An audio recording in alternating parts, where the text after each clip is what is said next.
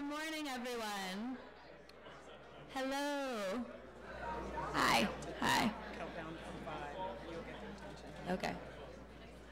Good morning. Welcome. Welcome to Vermont Law School. My name is Margaret Galka, and I'm one of the many student organizers of today's conference, Bridging the Gap Between the Promise and the Reality of Environmental Justice. I want to welcome you to South Royalton and to Vermont Law School, where our motto is law for the community and the world. And I can't think of another topic that fits that motto more than environmental justice. So we're really excited that you've joined us today. I just have a couple of things to let you know that are sort of housekeeping related. So the first is that this event is being live streamed. So if that is something that you're concerned about, please see me or see Sherri, but also know that the camera is over there so you can get yourself out of the shot if that's something that worries you. The second thing to know is that while there are panels going on in here, we're going to have the doors closed, but there is a door all the way in this corner over here that you can use to get out without having to use the loud doors. We also have a number of art installations at the conference today. One of our artists is here. Her name is Michelle Sales. She did the art that's displayed above and also in this hallway between this building and the library. So if you have some downtime, I encourage you to go take a look. There's also some 5th grade artists that did their interpretations of environmental justice, and their work is out on the chalkboard. And then lastly, an artist named Richard Hinkston did a few pieces that are displayed in front. So please feel free to take a look at those. And then lastly, if you are a student in this room that is a volunteer for this conference or one of the student facilitators, I'd like you to stand up and be recognized now at the beginning of the conference.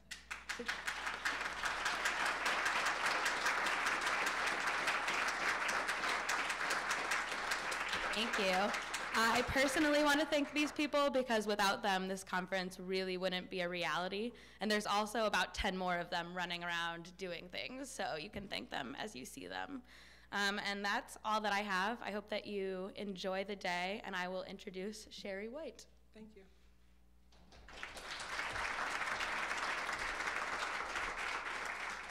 Good morning, everyone. It's a pleasure to be here. Maggie and I started this with a big, wide, wild dream, and the dream has been met today. We had no idea that we'd have this much enthusiasm. We checked last night, and we had 246 people registered for this conference today.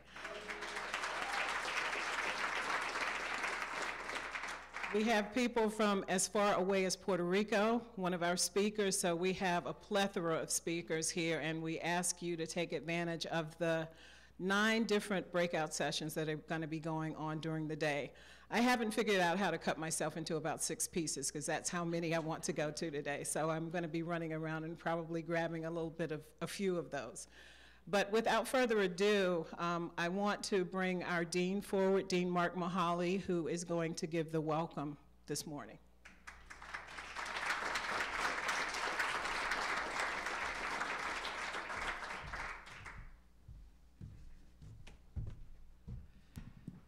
Welcome, everybody. I'm Marc Mihaly. I'm the dean. I particularly want to welcome those of you who've come from all over the country.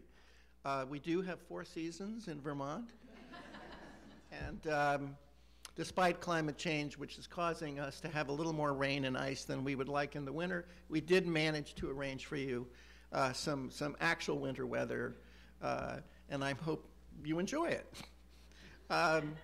I also, for those of you who are not members of the Vermont community, you may be a little surprised when you saw the number of people standing up just a minute ago. This conference, like all of our key conferences, has been conceived and designed and run by the students here. And I particularly want to thank Sherri White and Maggie Galka for all the work they did, but everybody else as well.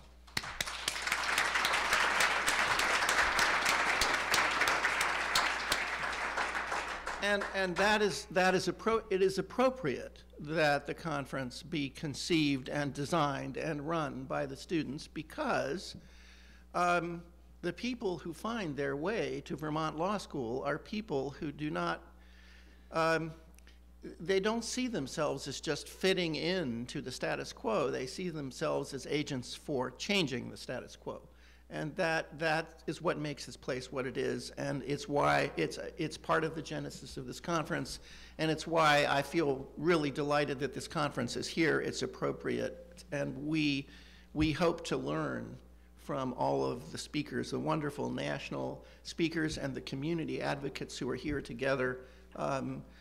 It means a great deal to us that you are here. I have to say that there are times when many of us here are feeling that the future has some, shall I say, dark elements to it.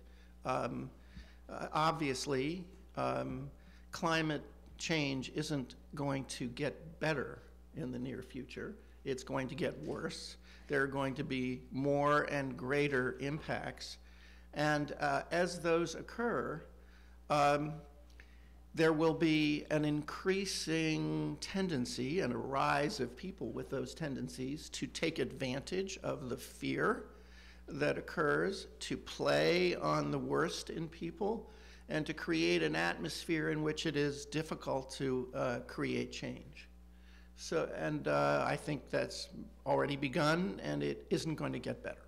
It's going to be more intense, which to me only highlights the need for those of us who want to address climate change and do something about it and make a difference to work together, gather energy, gird our loins and get out there and make a difference and do something. And I think that a conference like this is essential for that, because this is not a conference to discuss academic issues in the sense of just investigating, well, what's happening. We all know what's happening. The question is what to do about it. And a conference like this is a chance for you all to increase your energy, get to know each other if you don't know each other, and hopefully leave with some added energy and added ideas. It's also a chance for us to learn from you, a chance for us to gather new ideas. This school is committed to addressing climate justice and to addressing environmental justice, to doing something about it. We can't just sort of be a purely academic in that sense institution. We're an institution filled with people who want to act as well, and we look forward to listening to a distinguished group of panelists and the discussion, to thinking about what we can add to our existing program to address that issue. And I think part of what's happening is we're at a really key time. Across the board, all of those that's engaged in the environmental endeavor have known for years that climate change is going to change everything. It's going to change the way we think. It's going to change the way we think about the environment. It's changing the way we teach. But it's also changing environmental justice. You know, in other words, environmental justice is at a pivotal point now where it's moving from a base that addressed issues of the location of unwanted land uses in environmental communities, in economically depressed communities and communities of color, because that's where they could be put. And its origins were in resistance to that. And now it's moving into a broader sphere, because it isn't the wealthiest people who are most impacted immediately by the crises of climate change. It tends to impact communities of color and poorer communities first. Certainly we saw that in New Orleans. We're seeing that in migrations. We're seeing that in that Syria is a climate war in many respects, and it's just the beginning. So I think that a conference like this and the efforts of all of you that you are making to climate justice and environmental justice are going to move into a pivotal, absolutely pivotal role in this effort to try to save ourselves and prove that the human endeavor is worth saving. So I welcome you all here. I'm delighted you're here. And Sherri, you want to take it from here? Thank you very much.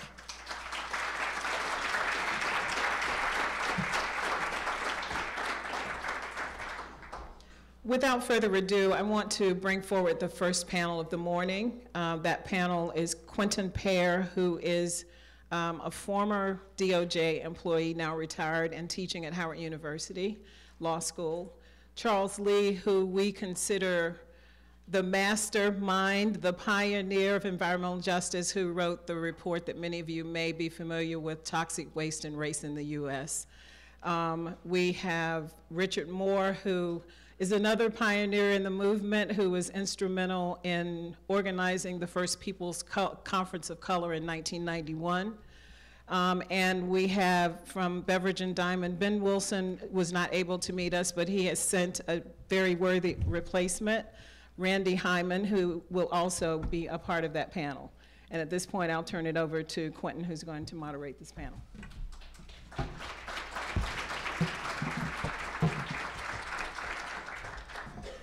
Well, good morning, everyone.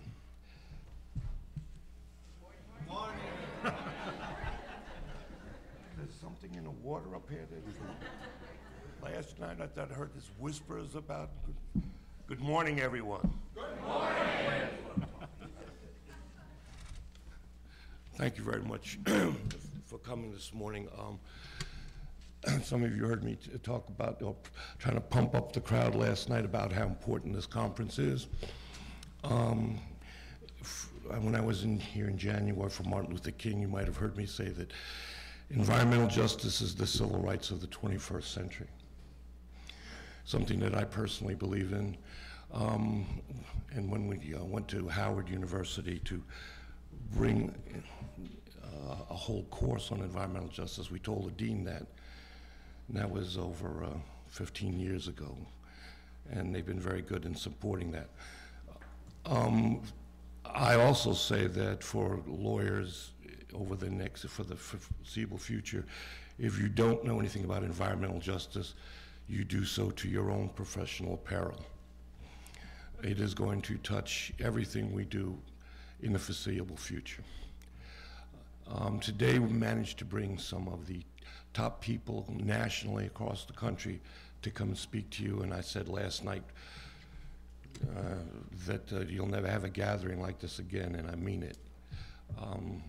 When I, particularly working with Sherri and Maggie and the other students, trying to get people like Charles, Richard, and what's his name, Randy. Told them about, I said, you got to come see the students up at Vermont Law. It's one thing for faculty to invite you, but the students want this to happen, and the students are making this. And I'm very pleased that you turned out to impress them as well. But I do hope you take advantage of their presence and speak to them individually and hear what they have to say.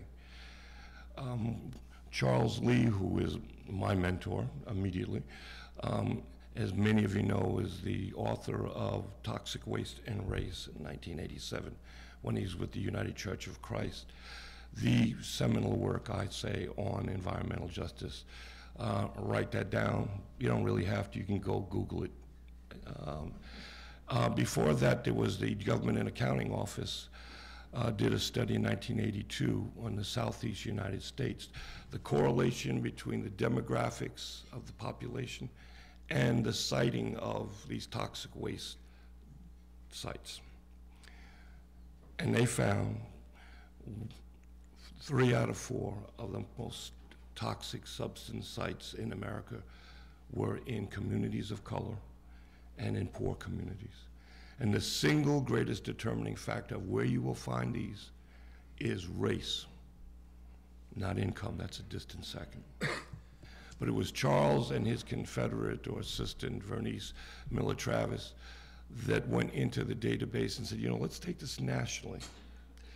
because the first study was just the southeast United States, which is where the greatest number of African Americans lived. This is back in the 70s. But Charles said, well, you know, let's kind of test this out nationally.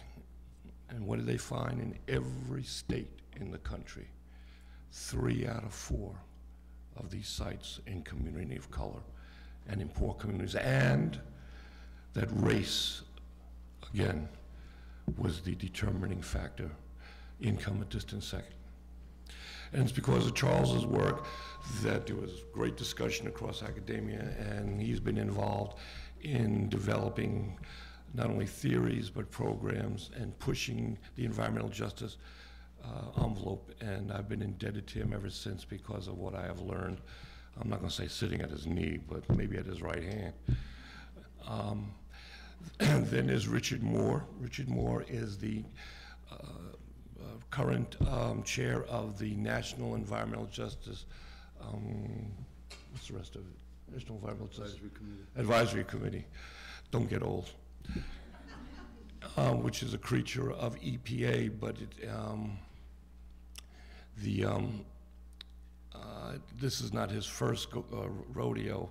He was only supposed to serve 1 term, but they found it necessary to bring him back because Richard is uniquely qualified.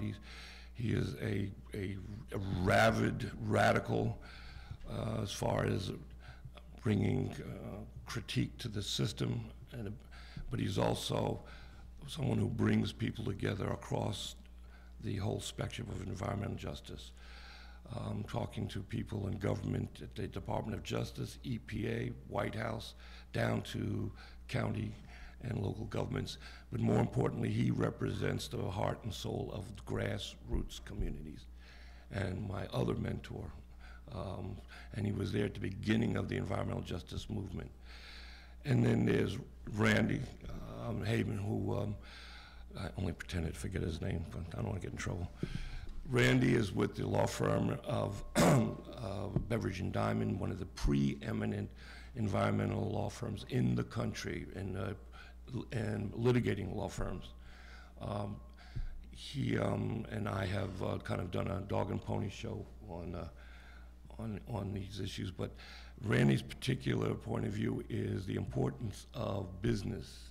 His firm has a Rolodex like this of the Fortune 500, and he and Ben Wilson, who you heard referenced earlier, who teaches environmental law at Howard with me, have incorporated the principles of environmental justice into their practice and advise their corporate clients of the importance. And so it is the antithesis of all lawyers who represent grassroots communities are the only good lawyers, and all lawyers who represent business are the enemy. There ain't nothing wrong with making money, folks, and God bless, I hope some of you go there and make a whole lot of it. But I expect that you, when you bring this being agents of change, you will take the principles of environmental justice with you and make sure the people that you work for or who work for you understand that you can make all the money you want in this country, but that does not give you license to kill. That's a little too dramatic, but you get my point. That these communities suffer. It's also important for me to stress the point that many of my students have a struggle understanding that you have to suss out the difference between environmentalism and environmental justice. It is not the same thing. They intersect and they're entwined. Environmental justice is about people. Okay, now you can't take care of people unless you take care of your environment. But to understand the nature of environmental justice, you have to study and how to separate these issues out. If you can't suss it out from hearing these people, you need to go down to Wall Street and try to make some money in the stock market. We've brought to you here today some people, and not only this panel, throughout the day, I think Maggie or Sherri helped me out on this, we've got like 31 people across the various disciplines who are the tops in their field. Thank you.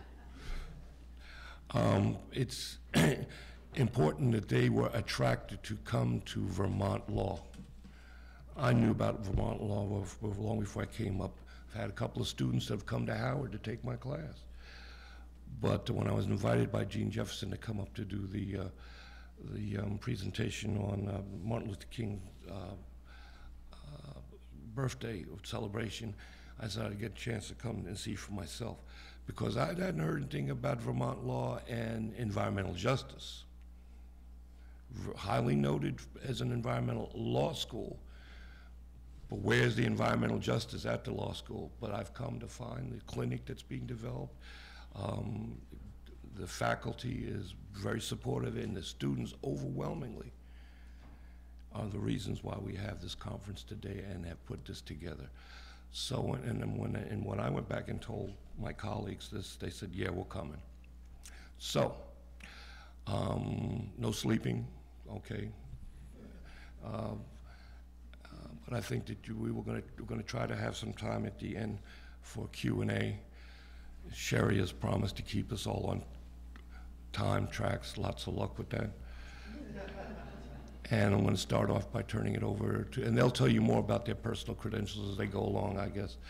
But let's start off with Charles Lee.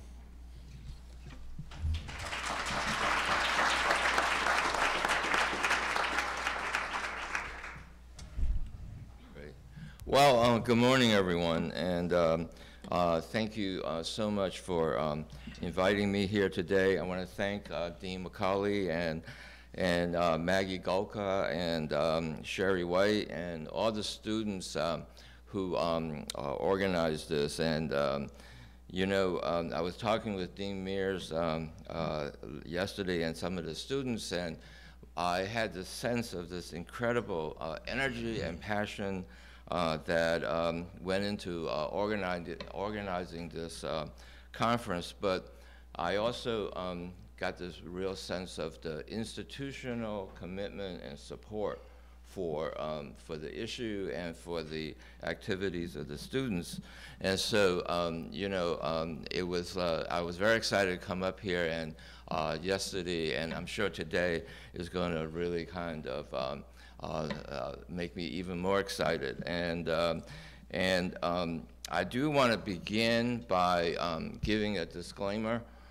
You know, I do currently work for the U.S. Environmental Protection Agency, and I am here speaking in a personal capacity.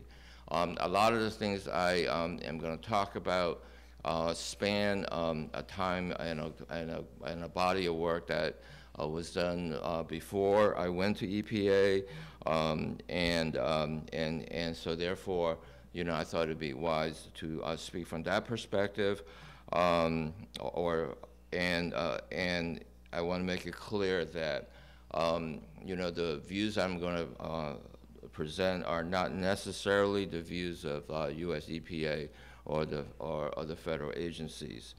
I want to give a little bit of background to this talk. And last year, sometime I was asked to speak to a group of Asian American Pacific Islander interns in Washington, D.C. And I realized, and I've been asked, and they asked me to talk about, you know, history, environmental justice, my parts in that, and I used to always give it chronologically, you know, what happened in the 80s, what happened in the 90s, actually what happened in the 70s, what happened in the 80s, what happened in the 90s, and so on and so forth. And then I realized that, you know, if you start to look at the iconic events that shape environmental justice, and I'm going to go into them, you can actually look 30 years hence. And you can see a trajectory of development for these that, you know, really are quite remarkable in terms of the significant, the impact they've had. And so, you know, what I'm going to talk about today is actually maybe my wife has been keep bugging me to, you know, write my book, right? So, you know, this actually will be part of the first chapter of that book,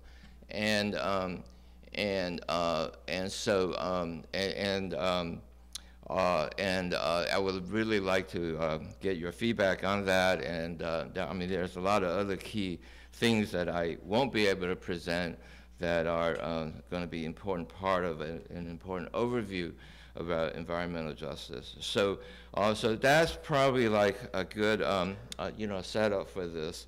And as you know, the title of this talk is Arcs of History in Environmental Justice. And so this is the first slide. And of course, everyone knows where that quote comes from, right? Martin Luther King said that, the arc of the moral universe is long, but it bends towards justice. And President Obama, kind of talked to that when he said that, it isn't necessarily possible to always bend history the way we want to, but the arc is definitely bends towards justice. And then he said that it's very important to understand that each of us has a role in shaping that arc. And so I think, and so those are represented in the words that's up on the slide. And I thought this was a particularly appropriate quote and a set of words for, what we are all thinking about today, and so, so I wanted to start with that. So the next two slides are kind of more overviews about environmental justice, what it is, what the definitions are, so on and so forth, just to ground us. And so, on the left-hand side of this slide is U.S. EPA's definition about fair treatment and meaningful involvement of all people. But, I never really liked EPA's definition. I thought it was, and I can go into that at some point. It has its own historical context, so there are a lot of other ways of looking at environmental justice, and I thought Professor Bunyan Bryant, who is the first African-American professor in the University of Michigan School of Natural Resources, definition, which talks about cultural norms and values, and sustainability is, maybe a little bit more fuller, definition. But maybe for you, and I kind of put this slide together, and maybe this is particularly appropriate for law students, is that this is informed by a lot of theories of justice, like procedural justice, procedural justice being, making sure that all people, particularly those that are underrepresented, are part of the decision-making process. Distributed justice, meaning what kind of populations are more impacted or disproportionately impacted negatively, but also whether or not the positive things that are being done are also distributed equitably. Compensatory justice, everyone here knows about torts, supplemental environmental projects, which is a way of making sure that penalties, are given back to the communities where, the violations took place. Social justice, I think Bunyan's definition, kind of begins to speak to that in terms of broader issues like cultural norms and values and sustainability. And then restorative justice, which is an interesting one. I kind of added this to what most people start with because, Terry Williams, who is the environmental manager for the Tulalip tribe in Oregon, talks about restorative justice in a Native American context as far as habitat restoration. And of course, I know there's another way that is being used here, the words are being used here, but, but this is where this view comes from. But I think all that is to say that, this is a pretty dynamic area, and it's an area that is being shaped. And I think, one thing that you should take from this is that it is not us up here who are shaping it, who are going to be shaping it. It is you down there who are going to be shaping it. So the next slide is a slide that looks at, so, you know, when you have all these definitions, what does it actually look like in practice? And so, you know, how do all these things come together? And this slide is something I put together after to look at like 20 years of practice about, so what is it that we're actually doing when we're talking about fair treatment and meaningful involvement or environmental justice? And so, you know, I'm not going to go through this in detail, but you know that, you know, these are issues that involve the built natural and social environments, and, you know, they lead to impacts of all different kinds, including, like Dean Mihaly said, climate changes. And then there's a set of responses that have evolved in terms of community involvement, regulatory approaches, collaborative approaches, and then the kind of tools and measures of success or measures that accompany that. That is probably a lecture in of itself. So, you know, this is just to put out there for you so that it grounds you, grounds the conversation. So going now, so with those two slides, I thought it would be a good way to start. But the heart of this talk is, you know, from my own personal perspective, over, I guess now 35 years of work around environmental justice going back to the 1970s. And these focus around, like I said, some of the iconic events, not all, some of the iconic events that relate to the development or the history of environmental justice. And so the first one, as you probably all know about, is Warren County, North Carolina, where you know, a poor African American county was cited for a PCB hazardous waste landfill in 1982, and the community there took it upon itself to protest. Over 500 arrests were made, and you see a picture of that, of people laying in front of the trucks.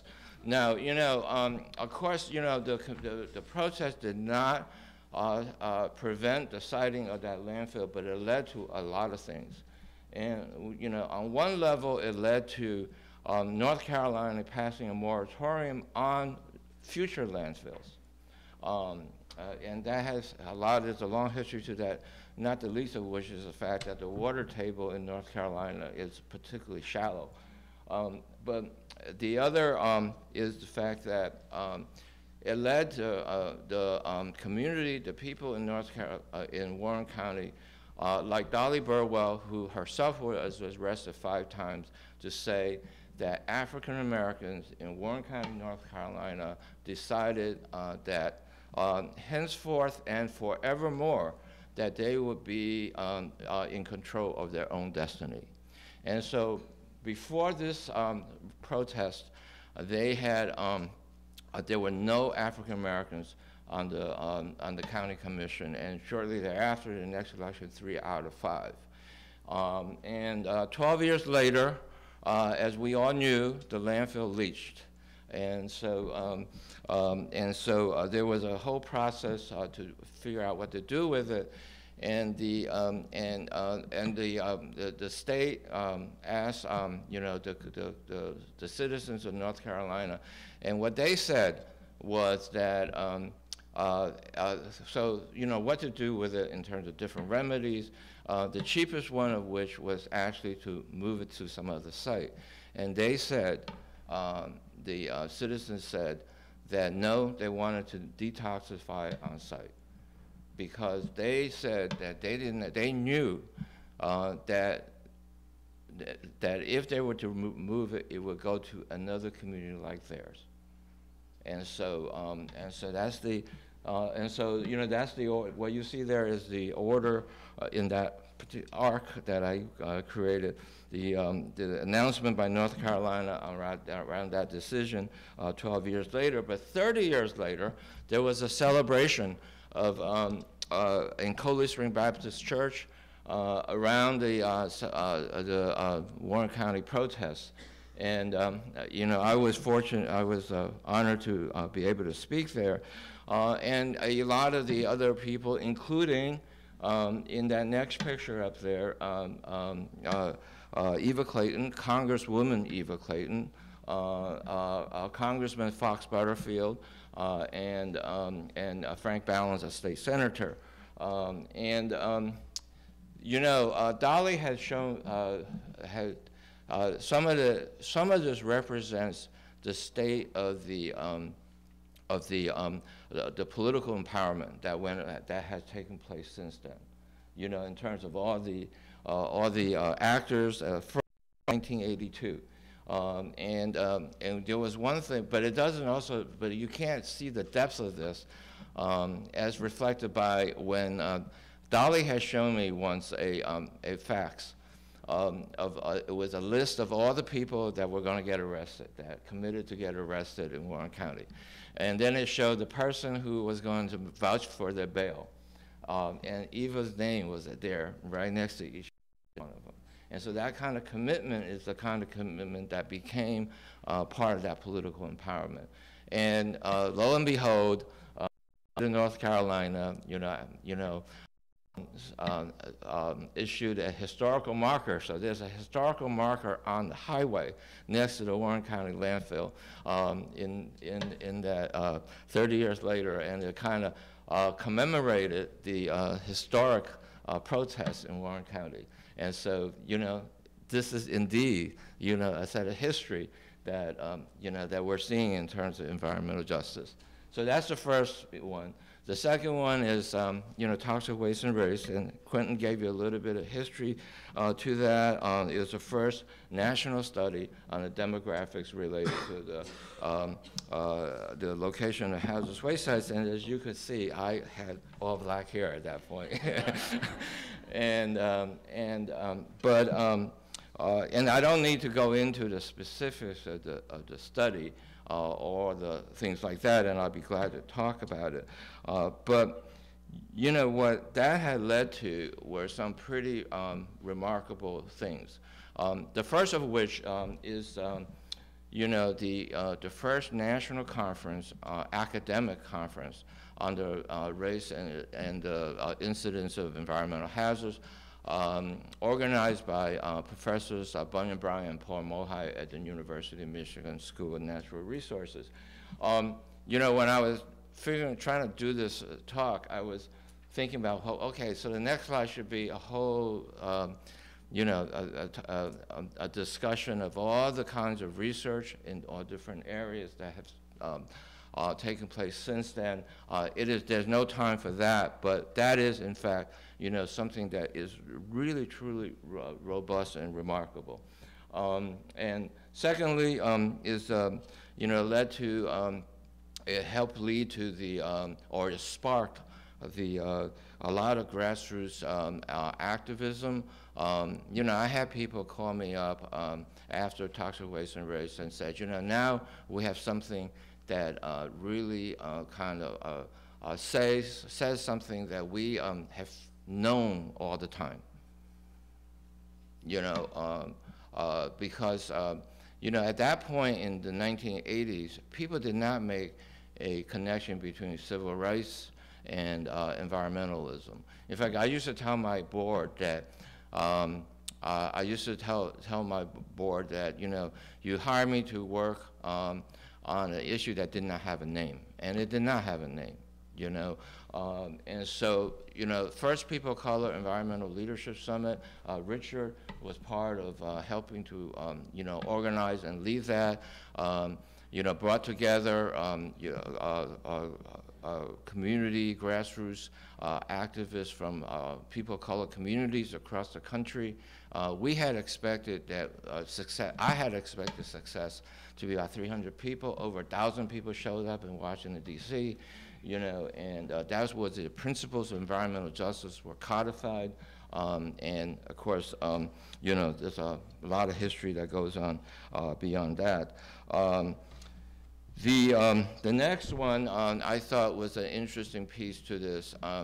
So this is a picture of Luke Cole, and for those of you who are studying law, Luke Cole is a attorney of grassroots, environmental justice attorney, of a remarkable attorney, and this really incredible work.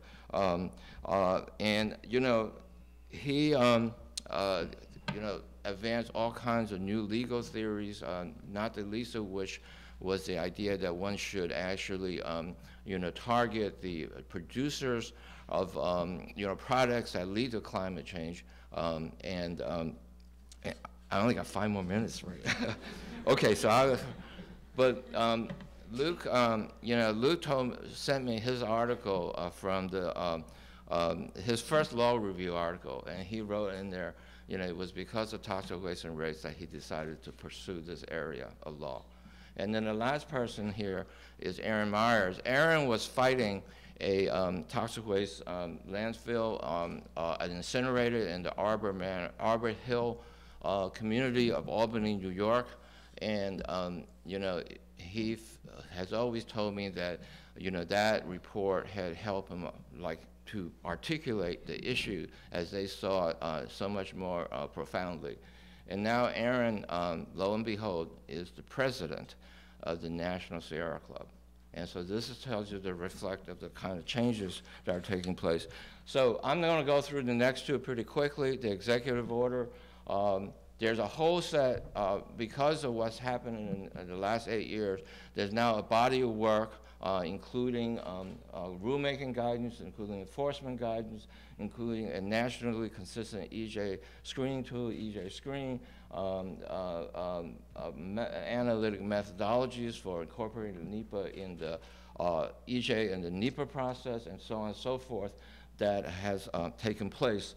And that, again, is a huge I think, advance, and I am really pleased that something like that now exists, so that there's a coherent set of approaches towards how you integrate environmental justice into the regulatory process. And then the last one, I think that is the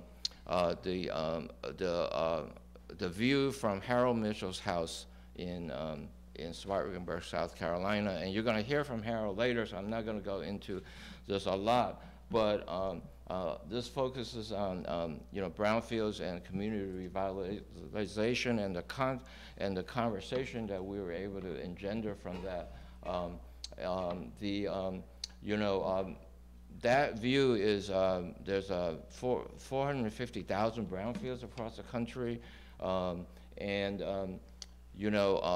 I thought it was important at that point to not just talk about the ways, the approaches in terms of regulatory approaches or ways to mitigate impacts, but also to put the community on a positive path in terms of revitalization, and so you're going to hear a wonderful story around that from Harold, and it is the inspiration, or one of the inspirations, for EPA's Environmental Justice Collaborative Problem-Solving Model. So I wanted to kind of conclude by talking about, so what does this all mean for you? And I know that you as students here are here because you want to really make a difference. And I kind of get that sense from all of you when I talk with you. But this is a very uncertain time. And we all know that it's an uncertain time. So what does this, actually, mean? And so I thought it'd be important to step back a little bit, and I want to kind of go through this in a way that makes sense to me, because, about 20 years ago, about 15 years ago, in 1999, when right before I went to work for U.S. EPA, I kind of wrote an article, and I said at that point, after working on environmental justice, an issue without a name for 2 decades, I had come to one conclusion back in 1999, was that environmental justice was here to stay. and there was a number of reasons I'll go through. And as I go through this from a perspective maybe a decade and a half later, I think you would say that I could say that environmental justice is not only here to stay, but it has thrived. So we know that there's been just an incredible breadth of and sophistication in community initiatives, including those that focus on climate. You're going to hear about those, but we know that that is happening, and it is just abounding across the country. Secondly, there's a robust academic efforts, this being only one of them. I think there are maybe 1,000 or more peer review articles, journal articles on environmental justice now. There are hundreds of courses on environmental justice. There's even a PhD program at the University of Michigan School of Natural Resources on environmental justice. And I was just in Portland last week where a high school leader said she took an environmental justice class in her high school class, in her high school. So that's one, I think this is not going away, Secondly, I think there's importance, as we all think about the future, to look at states. Because a lot of energy, both on the community activist side and on the, on those of you that look at public policy, always focus on the federal government. And there are reasons maybe for that. But I think that we really need to look at states.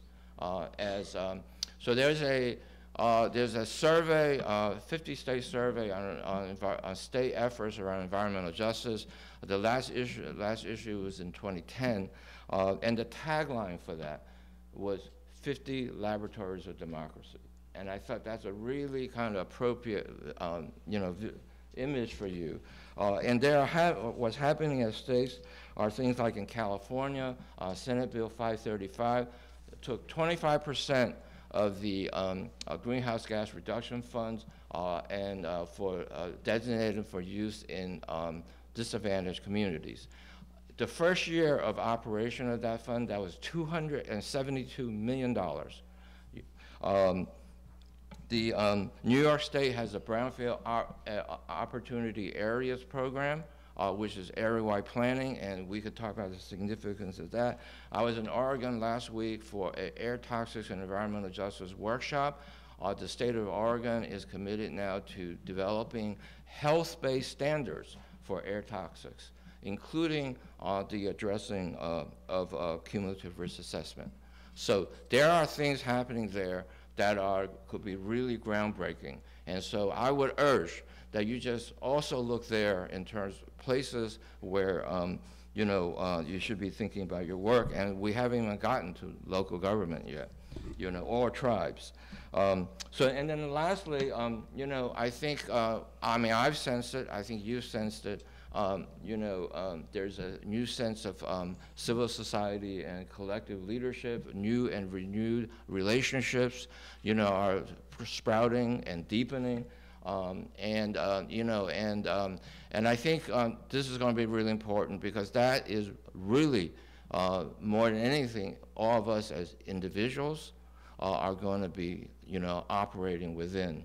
And so, and I think that this is something that we should all take note of and think about how to build on that. And I just wanted to kind of conclude by, I said in 1999 that, one of the reasons I thought environmental justice was here to stay was because of fair-minded and far-sighted leaders at all levels, and actually one of them, I spoke in Minnesota in December, right after the elections, and they wanted me to speak to the Minnesota Environmental Forum, and I told them I didn't really want to. I don't know what I'm supposed to say, and I had this inspiration, and it was around that, and so it was Paul Wellstone, and Paul Wellstone. If you look at the picture of the signing of the executive order in the Oval Office, Senator Wellstone was there. But what most of you don't know is that when we were coming to Washington, D.C., when Richard and I and others were coming to Washington, D.C. in the 80s, Paul would always meet with us. Now, for a U.S. senator to do that, that's pretty remarkable, you know. And I did not, I wanted to tell the story that Jose Bravo, who's a pretty well-known EJ activist from California, you know, told me, and so I didn't say it, right, because I didn't want to get it messed up. But what happened was, and I think this speaks to there's a yearning of people to do this. What happened, so this is a forum that had the Minnesota Environmental Commissioner, the Minnesota Health Commissioner, the Minneapolis Health Commissioner. It had a whole bunch of other people, including community leaders. So what happened was everybody started telling their own Paul Wellstone stories, you know? And, you know, it was like this thing that in terms of, and then finally, Shalini Gupta from, you know, came up and she said, well, this is a story that Jose Bravo would tell you.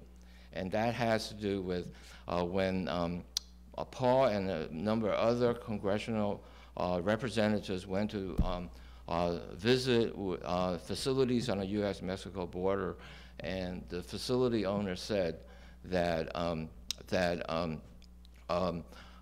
you know, members of Congress, you can come in, but community members, you cannot. And Paul said, no, you know, if they don't come, we don't go. And I think, and I want to end with that because, you know, we all have to take a stand. I mean, that's the kind of stand that we have to take. And in order to carry out what President Obama kind of urged us to do, which is to understand how we can make a difference, and you can do that in whatever way, shape, or form that you're going to, in pursuing your, you know, professional careers, that we all have a role in making a difference. So I want to stop with that, and thank you very much.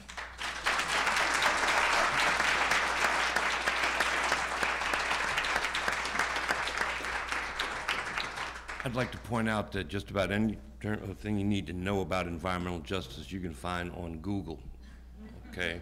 But you cannot understand it unless you meet and talk with people like Charles. There's a lot of opinions out there, but I mean, everything is out there free. But please take advantage of having him here today. Just roll up on him, pull out your little cards, because I know all your students have your own little cards now, and make contact. One of the reasons we're here is we're looking for you. Talk about all that white hair he's got on his head. Where is the next wave? Where's the next leadership coming from? Okay, there are plenty of stories where students have come up and say, well, Professor Perra, I don't know how to get started in this. I said, you'd be surprised how leadership comes out of the young students like yourselves.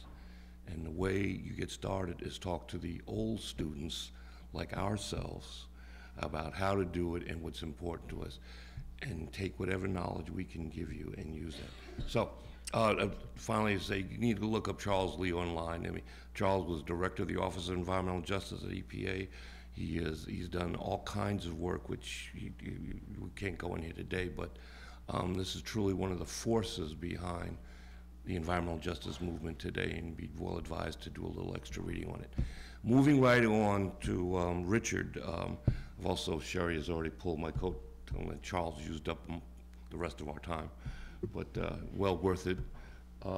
Any one of us could just sit up here for an hour and a half and talk, but Richard Moore is someone you need to hear from. So, Richard, if you would, please.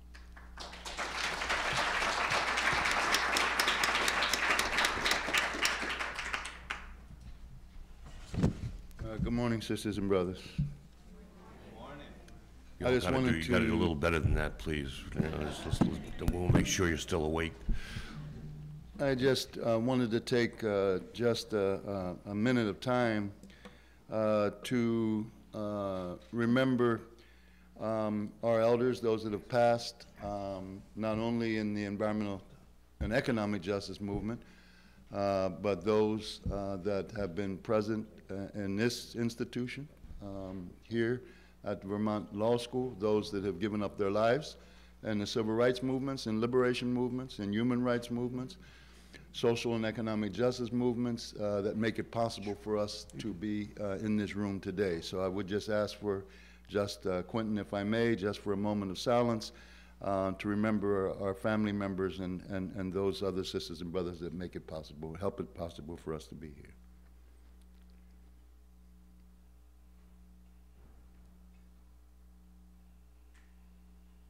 Good, thank you. Thank you very much. I was remembering, you know, as I was coming into Vermont, you know, it took us a little bit of time to get here.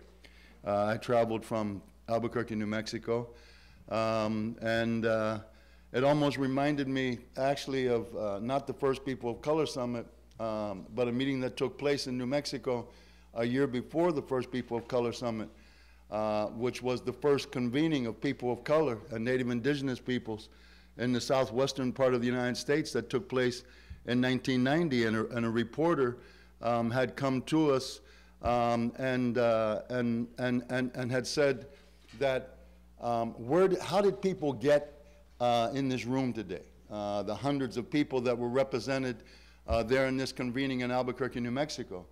And I said they came many, many different ways.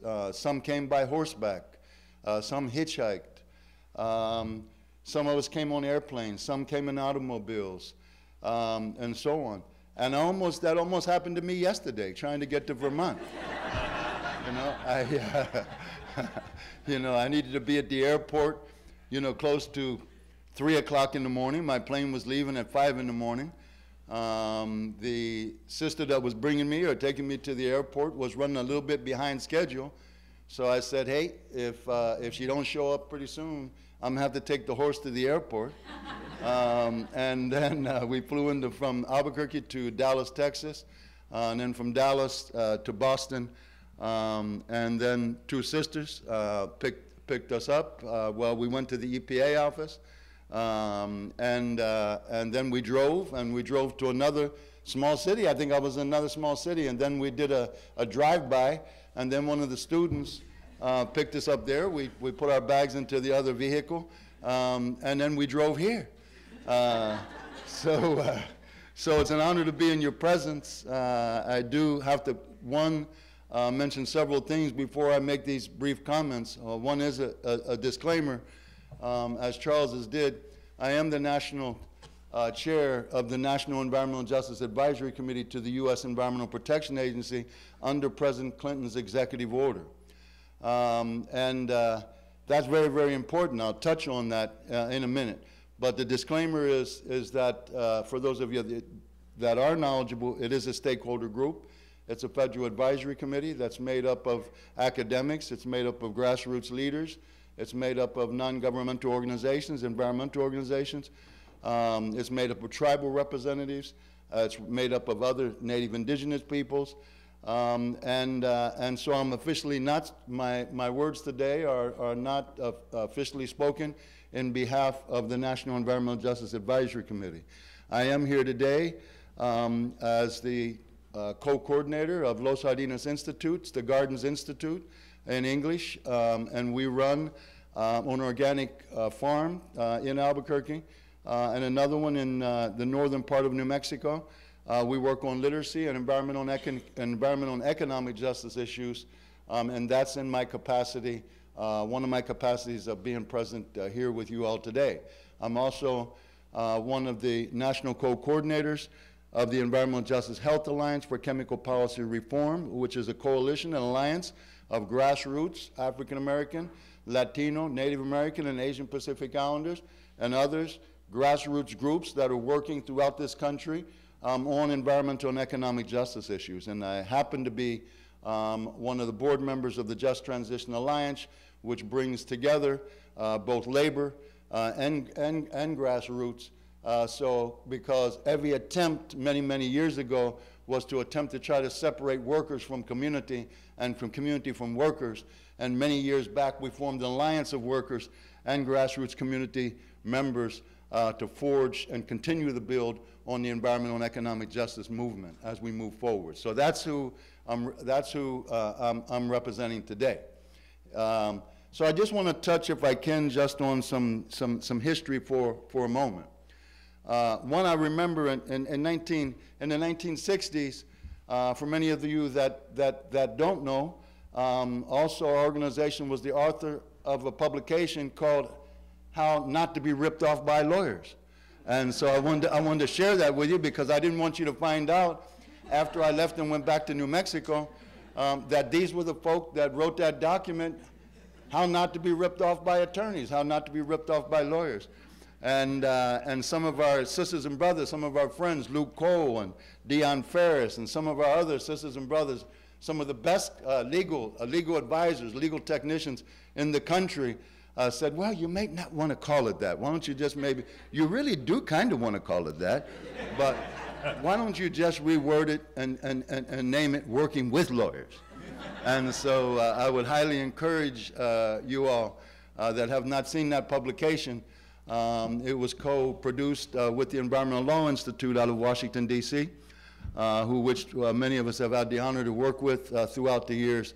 And the document under the new name is Working with Lawyers.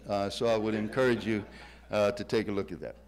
You know, in the 1960s, for many of us, you know, that have been working on social justice and racial justice, civil rights issues for all these years, whether it was immigration. And you know, one of the things that always kind of amazed us was that we always are talking about at the end of the day about these lazy Mexicans or whatever, all this language that's just being tossed, ignorance and arrogance and racism and homophobia and sexism and everything.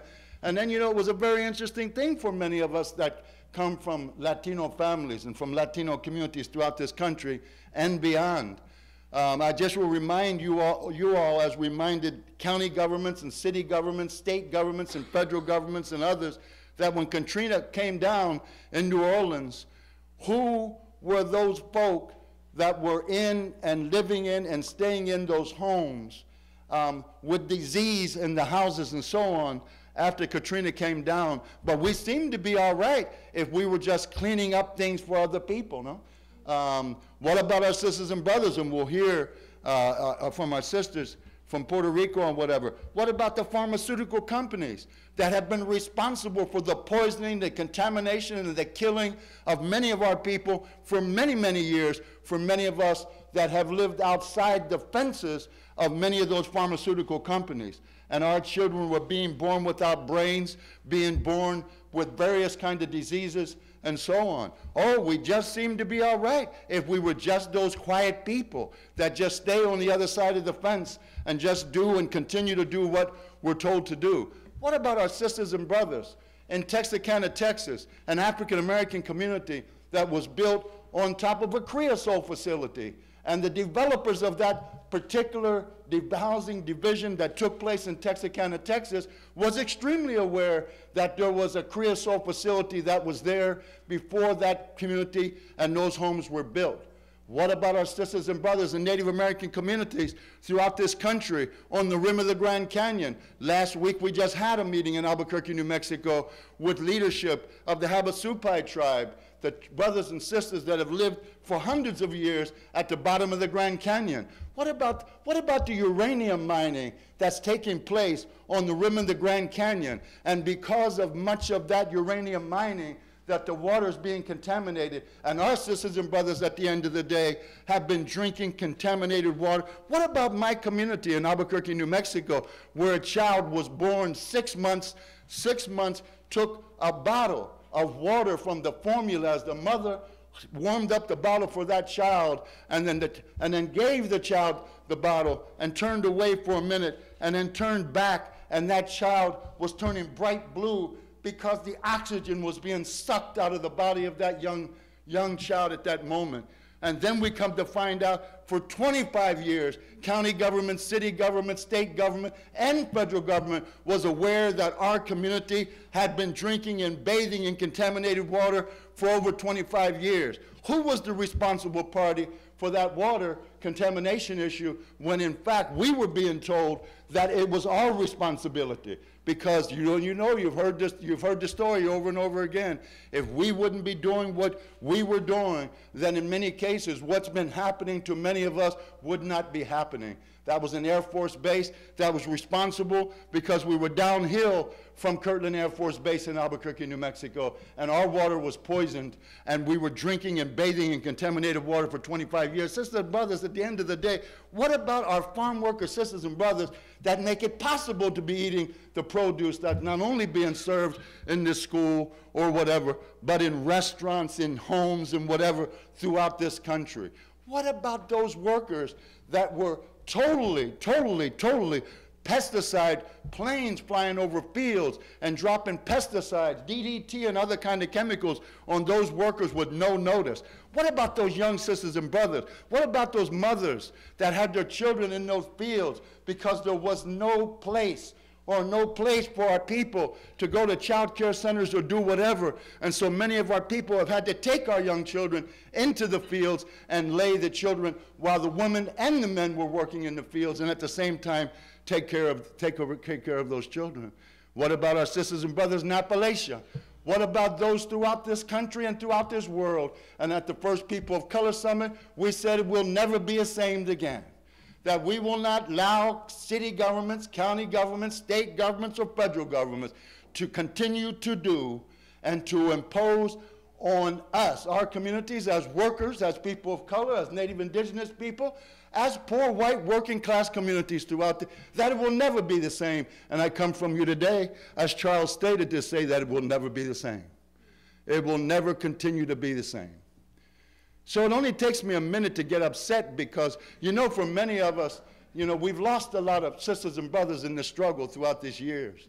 And 51 years ago, when elders called myself and some other young women and some young men to a village in northern New Mexico and said, do you realize the responsibility? Do you realize, as you're organizing and you're mobilizing your communities and so on, the responsibility that you're taking on at this moment?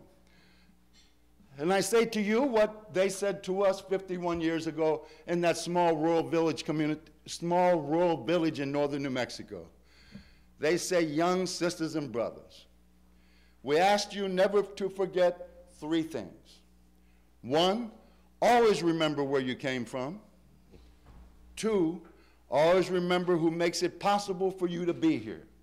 That can be your grandparents, your mother and father, your next door neighbors, civil rights leaders, liberation leaders. It could be human rights leaders. It could be, and thirdly, they said, always give back to others what's been given to you. Always remember where you came from. Never forget those that make it possible for us to be here. And number 3, always give back to others what's been given to you. And that's what I think about a piece about what we're doing here today. So we could go through 500 years of oppression.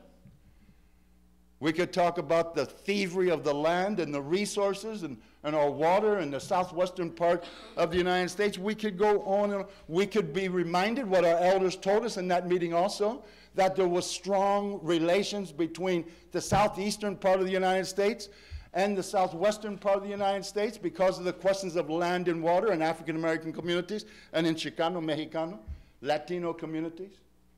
So as we do that and as we continue in this discussion and this dialogue, I will leave you with just several things. 1, there would be no discussion of environmental justice if there wasn't environmental injustice.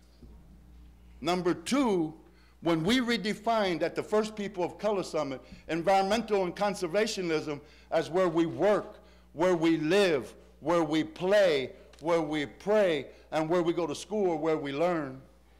And when environmental and conservationists said to us, you opened up the box too big. And then we added what was called environmental racism to the picture. No? And then, if it wasn't made clear enough, we had the nerve to call it environmental genocide. Because what I say to you is that many of the issues that we've been working on are not unintentional, they're extremely intentional. There was a report that was put out that talked about, that we got our hands on. And that report said, where do we site these facilities? And you know, very interestingly, it was from a Southwestern perspective that the report was asked to be put together by a group of industry representatives to talk about where a facility should be sited. And very interestingly, one of the things that they said was sited in Catholic communities. Nah. We look at the Southwest, we look at Chicano, we look at Mexicano, we look at Latino communities, and who primarily lives in Catholic communities? I don't know, we're not imagining things, we're not making things up or anything. It said, cite the facilities where communities are supposedly less educated. I don't know. You know? It said, cite the facilities where the communities don't have no political clout. I don't know. We always thought we did have political clout, but that's all right. If we ain't had none then, we're going to say that's a hell of a political clout before this is all over. I can guarantee you that. So what I'm saying here is that it wasn't unintentional where many of these facilities were located. And we understand permitting, and we understand zoning, and we understand all of these things. But it's the intentional targeting of low-income, working-class communities of color and Native Indigenous communities that many of these facilities are being located in. So I say to you then, if that's our reality, is it about where do we go from here? You know, we've had incredible successes, no? One was the presidential executive order. It didn't happen out of the kindness of anybody's heart, I can guarantee you. It took movement to move the signing of the presidential executive order. Just like in New Mexico, we've got the governor's executive order on environmental justice. Nothing, at the end of the day, was done by one individual, by two individuals. It was done by people like yourselves, students, community, elders, seniors, children coming together to build the kind of momentum that's necessary to come to the solutions that many of us to come to. So I just want to close there because I know it's the beginning of a long couple of days. But we could go on with successes. We were the first organization, grassroots organization in the country to sign a military contract because of the poisoning of our community. And so we signed that contract with that military. And I remember, not to go into this story, when one of the generals or one of the colonels said, I will never sit with you at the same table ever. And I told him all I know is my mama told me, never say never. I don't know. But all I know is a year later, and we're not sitting at a square table, we're sitting at a round table because there is no head of this table because we're all at this table equally. And you're signing a document that you said never, never. We have incredible successes on and on. We built some of the strongest relations. You know, I'm giving a short version of a long story. The letters to what was called the Group of 10. The letters, in fact, that were sent by grassroots groups charging the U.S. Environmental Protection Agency with environmental racism. I mean, we could go on and on and on. It's not just a thing, no?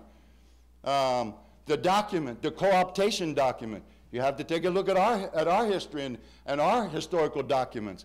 What's called the co-optation document. That was a letter that was distributed internal to the U.S. EPA in those time periods that said that we need to put an end to this movement and we need to put it now. Because if the emergence of civil rights and environmental justice comes together, we've got one of the most dangerous movements in the history of this country. All right. And so, sisters and brothers, I just will say this to you in closing.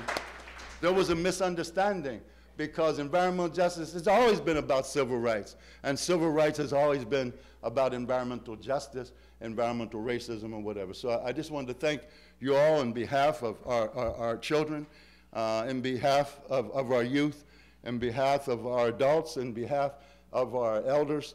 I sincerely want to thank you, and they've asked me to bring greetings from our organizations and from our leadership and so on. We are truly building an intergenerational movement. We are not standing in front of nobody or behind anybody, because at the end of the day, our history and culture says that we need to be standing side by side with each other. So thank you very much. It's not just our first time here, but I just wanted to thank you all. And if you noticed, I had all these notes that they sent with me and everything else, and I didn't deal with them. But that's all right.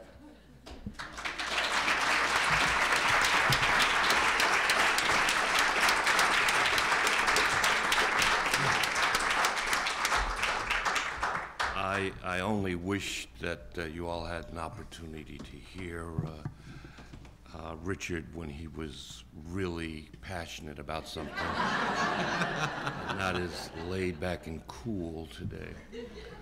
I wanted to take note, he was talking about the lawyers being ripped off. We'll talk about that off stage, but about how changing a name. And he spoke of environmental racism, which was the term that came out of Charles's report, Toxic Waste and Race in America. And when the director of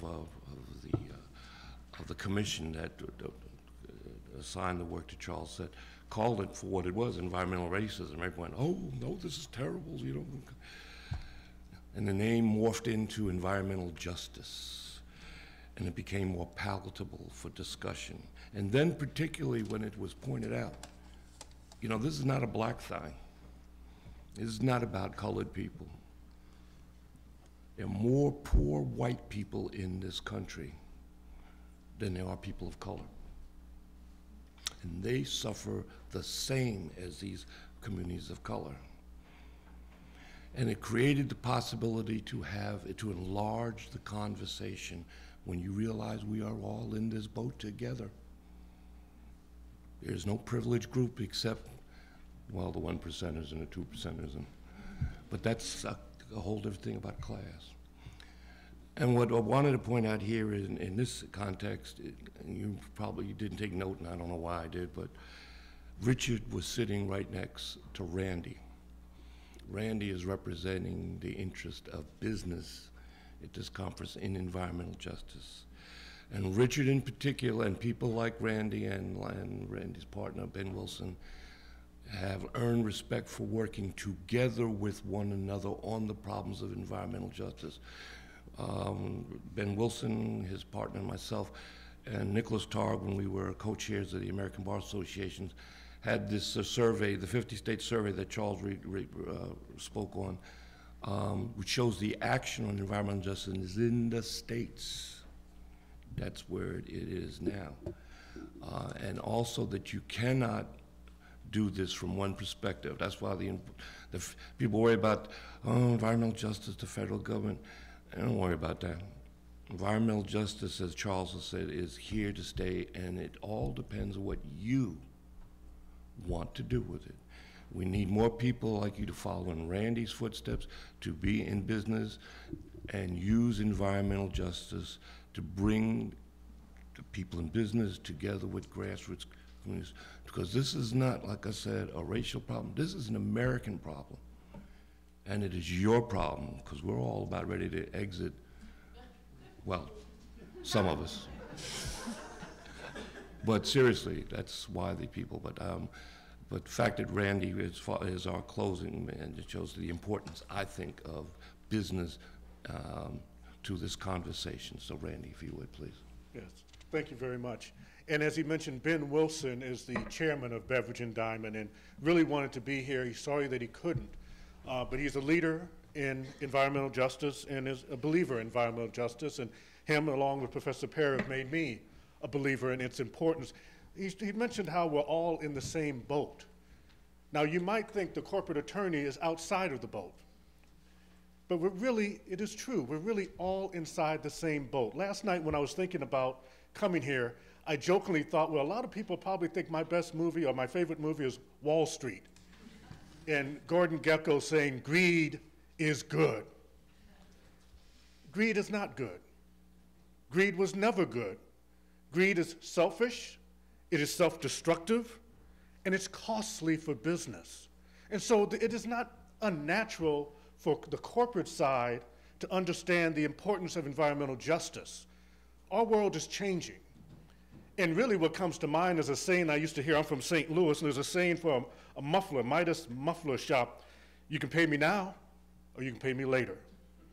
And so if I had to think of a movie and a title, I would think more of Spike Lee, Do the Right Thing. Because at the end of the day, a company should, within its fabric, learn that it should engage and include the public. It should be transparent. And it needs to understand very clearly, unequivocally, that now in 2017, we live in a green world. It matters. I used to be a general counsel for 2 major water utilities, Metropolitan St. Louis Sewer District, where we brought in green initiatives, and then I moved to DC Water, where they looked up and their consent decree did not have the green initiatives, and they decided, wait a minute, we want that benefit. So we opened up that consent decree and modified it. So both of them brought in the green initiatives. It's a reality. DC Water recently had a green bond, the first ever green bond. It's a reality that if you're a business and you're going to be a player, people are watching you, and they're looking to see how are you, where do you rank on the measure of your green positive actions. Now, let me tell you a little bit briefly of recent developments in EJ.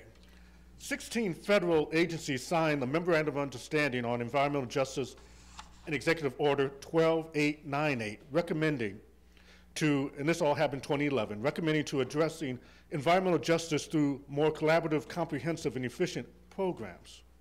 1 month later, following the MOU, EPA issued Plan EJ 2014, the agency's strategic plan for integrating environmental justice into all agency programs, policies, and activities, trying to make it part of its fabric.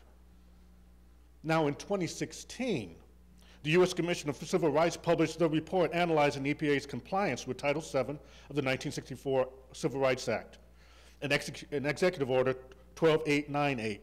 The report concluded and found that EPA has largely failed in providing relief in communities of color impacted by pollution, and that the agency does not take action when facing environmental justice concerns until forced to act. Specifically, the Commission indicated that EPA's of Civil Rights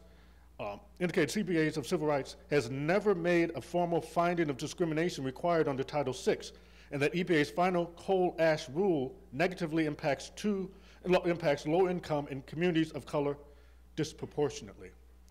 As a result, 2 months after the release of the U.S. Commission of Civil Rights report, EPA released EJ 2020 Action Agenda, the agency's strategic plan for ensuring that minority, low-income, and indigenous communities are not suffering disparate environmental and public health impacts.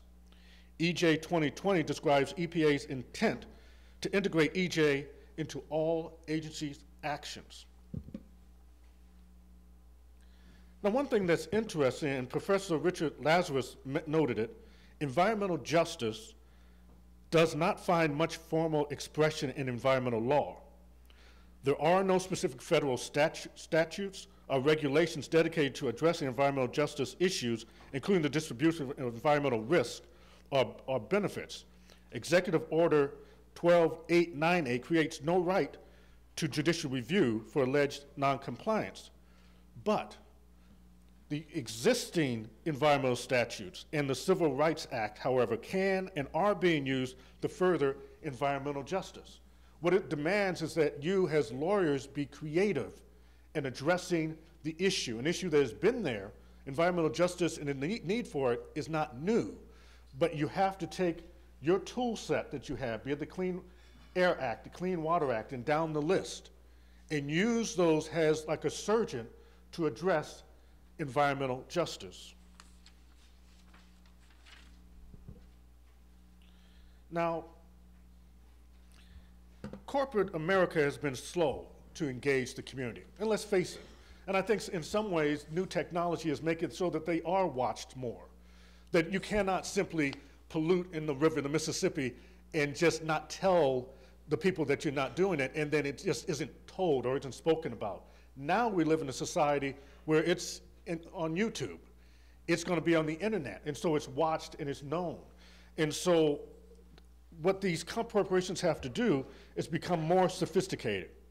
Employing EJ is the best interest of the company because it gives them a pretext to initiate communications to continue to engage the company and allows them to come up with common sense solutions. Obfuscation and subterfuge don't work. It's a lot like when I was a kid. I used to have in the backyard a little, I say carousel, where your kids could pull and you'd go around in circles. As long as we're on it, we could sit and talk and we're having fun. But once it stops and you get off, you're wobbling. You're unsure. You're unstable. If you're like me, you fell down. And other people see that and see these corporations now live in a world where they're going to be seen. And as their attorney, it's better for me to instruct them on how to do it right at the beginning, make it part of their fabric, versus to turn around at the end and have to clean it up. Because to clean it up is costly with the fines and all that will come with it. Now, let's look at some corporations. Valerio is an international manufacturer of transportation fuels. And they were among the first energy companies to adopt a formal environmental justice policy and initiative outreach to fence-line communities. Now, while they weren't able to come to a finalization or an agreement on the chemicals, the benzene that was there, they did come to an agreement that there was no adequate access to health care in the community. That's the company in the community came to agreement on that. That the community was a food desert. That Valerio needed better quality workers than Port Authority schools were producing.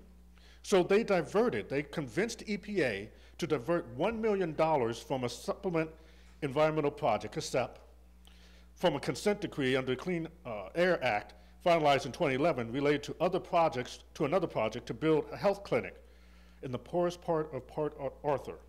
In addition, Valerio devoted extra funds and had Valerio employees provide construction oversight of a clinic and stretch the money enough to build a health clinic. And that's one other thing. Also, as you work on cases, you might be involved in consent decree like I was twice. EPA will give you possibly an opportunity to do a SEP. Now, the SEP is not directly facing the problem that your consent decree focuses on, but it gives you a chance to put money someplace else that you weren't, and do something that you weren't required to do that's a benefit to your community. Well, you need to think when you're in those positions, when you're in those chairs, when you're running that department, okay, I have an opportunity to do a SEP, which is probably going to be a couple of $1 million worth of improvements. How can I do it in a way that benefits environmental justice and promotes environmental justice?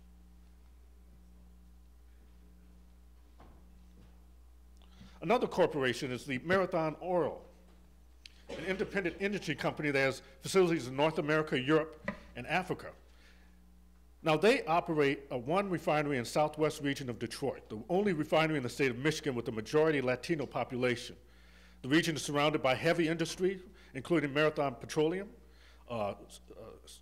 Seversteel Steel, U.S. Steel, and Detroit Wastewater Plant, all within 4 miles of one another in a community of about 25,000 people. Their emissions contribute only 2% of the overall emission in the 4-mile area. What happened was the citizens in that community had the courage to stand up, and they took their own environmental samples. Now, this is truth to power, and that's one thing that you have to embody yourself with as environmental justice attorney, that the citizens took their own samples, presented it to the powers that be, and then Marathon, looking at the evidence that was presented, decided to do a buyout of the homes that were there. And since that time, Marathon Petroleum has contracted 349 of the 463 properties in the nearby Oakwood Heights. Of the 463 properties, 265 were habitable. 90% of the habitable properties are under contract. So this is an opportunity to really affect people's lives. There's a bad situation there. How can we get people away from that? The buyout is efficient. The buyout is something that they may not have done in years past. But now, because of where we are and how strong EJ is in this country, there's an understanding that this may be the right business decision to make. See, once it's the right business decision, and you're in that C-suite and they're saying this is the right thing to do, it's amazing how quickly things start to happen. And the reasoning for it to happen becomes stronger and more accepted. According to Marathon Petroleum spokesman, the average appraisal for the homes was about $16,000, and the company's average offer for each home was about $65,000. Some residents moved to alternative neighborhoods, others moved out of the city completely, and some stayed. As a result, Marathon's EJ efforts, potential impact of the new projects were minimized because Marathon went beyond the regulatory minimum. Another company to look at is Pacific Gas and Electric. They have come in and have decided to adopt an environmental justice policy in which the company acknowledges their commitment to work diligently to address all environmental issues. And they establish clear guidelines on how the company can work cooperatively with communities. Additional EJ initiatives were included: employment of full-time environmental justice program manager. These are some of the things that you could demand when you're at the table. Training and educating employees about environmental justice and companies' policies through multi-year training programs. Managing operations and facilities to minimize impacts on nearby communities. Taking responsibility for impacts related to historic operations. These are all things that you can do to make change. Now this one, since I'm in the water wastewater business, hits close to home. Sewage and the Water Board of New Orleans. Now they entered into a consent decree. There was concern that on the ground they had maintained an old sewage collection system that allowed raw human sewage to run in the streets of New Orleans when it rained. Now the parties actively negotiated a consent decree which was signed in 1998. And the terms of the agreement, I'll read you just a couple of them. The consent decree required New Orleans to renovate its 50-year-old sewage system in a time frame of 11 years, which is fast in a wastewater environment. The consent decree also called for the board to restore Lincoln Beach, a historically African-American beach, from the days of segregation, rather than pay a higher money penalty. Be strategic in what you ask for. Is it truly money that you want, or is it an end result that you want? Present it in a business fashion, and the business, again, in the C-suite, they may actually grab on to your idea, an idea that maybe 10 years ago, 20 years ago, you would not even think of putting on the table. The board spent $2 million improving water quality along Lincoln Beach, a park which was created for a purpose of serving African Americans who were barred by law from admission to the then white-only beach amusement park. Part of these efforts include restoration of area wetlands through planting of species that would help restore the area to fishable and swimmable conditions. What you have to do is flip the script. Have ongoing meetings and listening sessions. This is what the business has to do. They cannot just be up on the Golden Hill by themselves. They have to be able to come down and listen with the communities and what they think the problems are and what they think the solutions are. Because sometimes you don't know when you're far away on the top floor of the office building. Engage businesses so people can prosper. Offer employee training programs, employ a workforce that gives back. Become part of the community. And you'll see that more and more when you watch commercials or you read stock returns, you listen to MSNBC. You're seeing more and more businesses are trying to be part of the community. The last thing I'll share with you in brief is that more and more you're able to become involved. There was an issue that took place actually in Curtis Bay, near Baltimore, Maryland, where a group called the Free Young Voice went on a campaign of canvassing neighbors, organizing protests, and circulating petitions to stop a trash incinerator. And so they pushed and they pushed, and they had signed an agreement to purchase. They found out the Baltimore City's public schools had signed an agreement to purchase energy from the incinerator. They were successful in not only having the school back out of it, but all of the other agencies backed out of it. In fact, all 22 customers canceled their contracts, leaving the incinerator with no customers to sell the energy to. Now, what could be more dramatic, more powerful, more of a business decision on what should I have done so I didn't end up at that intersection than thinking about these problems before, or to counsel your business corporation of these issues before they happen. Ultimately, thanks to the group's efforts, the Maryland Department of Environment found the incinerator permit to be invalid. That is failure for a corporation. Again, you carry a lot of weight as that corporate attorney properly counseling them so this does not happen to them. So the bottom line is to understand that we are all in that boat. You're not Gordon Gekko simply because you're a corporate attorney. You have something to offer to that conversation that can save money, it can save lives. And it pays for businesses in the very end, like I started off, to do the right thing. Thank you very much.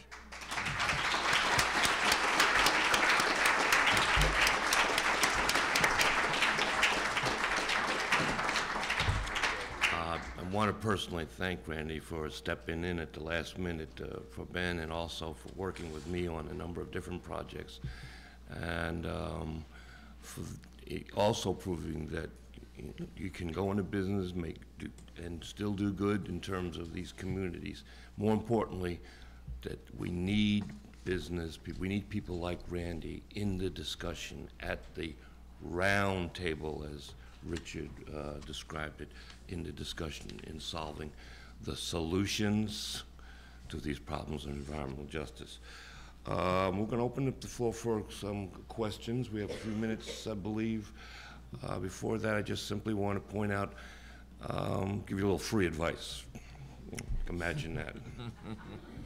One, I want to point out the power that you have as students, and for you not to waste it. You can walk up to almost anybody and ask them almost anything you want. Maybe not about, their love life or something like that, but particularly, lawyers, people in business, anybody who decides to get up on a stage and lecture. The minute you get your degree, you become the competition. Everybody wants to help a student. I've got students calling up the White House. I didn't tell them to do that, but working on their papers, because as students, people do want to help you. That's why we're here today, because we want you guys to get in. We want to attract you, because we need your help. So I'm going to answer your questions. Just don't ask me about my love life. So use that while you're a student. But I'm serious, the day you get your degree, and which brings me to the point, there are too many lawyers out here. There are not enough good lawyers out here. Remember that. Vermont has a very high reputation. One reason I know is because I used to review resumes when I was at the Department of Justice, and Vermont is very highly thought of. But one reason I'm back is because I was convinced that there was a real interest in environmental justice. Y'all need to prove me right. And you need to step up and not be afraid to raise a subject in class with your new bosses at the bar association or wherever. You need to be active. And the future leaders of this movement are sitting right here in this audience. If you can, step up and step out on faith. And don't step up here with a mouthful of gimme and a handful of nothing. You have to have some commitment. So I think I've wasted enough free advice for the movement. And I'm now going to open the floor to questions for any of our panelists. Yes, sir. Could you just identify yourself, please, when you ask your question? My name is John Coogan. I'm a resident of South Royalton. I'd like to ask Richard Moore a question. You were very passionate. This is my partner. She has a sign that she gave to one of her daughters. It says, "Fishing is not a matter of life and death. It's more serious than that."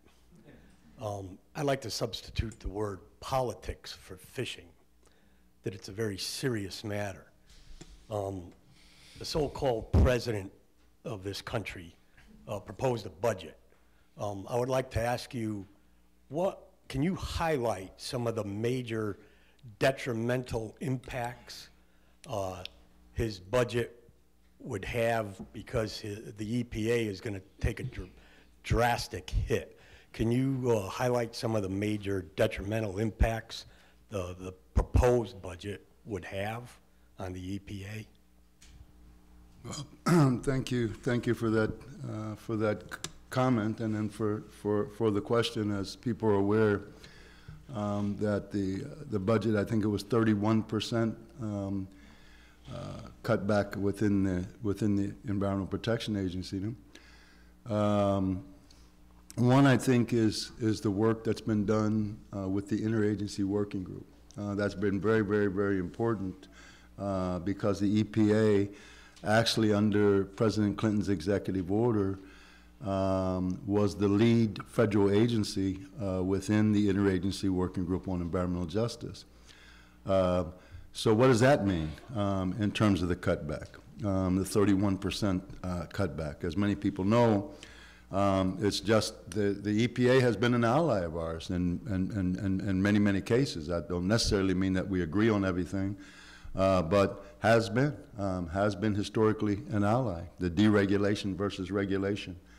I mean, look at some of the states that we're talking about. We work very, very close with states, and we understand that, county, city, and state government.